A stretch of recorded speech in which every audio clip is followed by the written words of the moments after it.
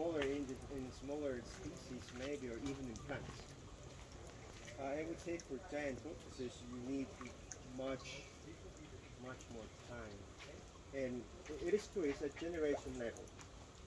You can't really speak of one individual or two. We're talking about populations and generations, and so you have genetic changes that accumulate generations, for many generations, over a very long period of time. So they have been here in the Galapagos for at least 3 million years.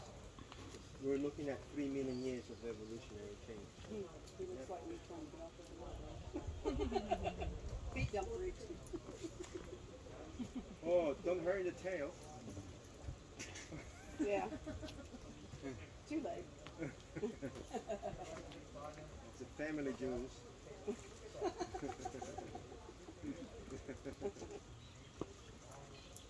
Here they're fed only three times a week. They don't have to eat every day. Low metabolic rates. They have fat reserve that can last them for several months, right? They have water. They don't have to drink water every day either. But when water is available, as you can see now, they spend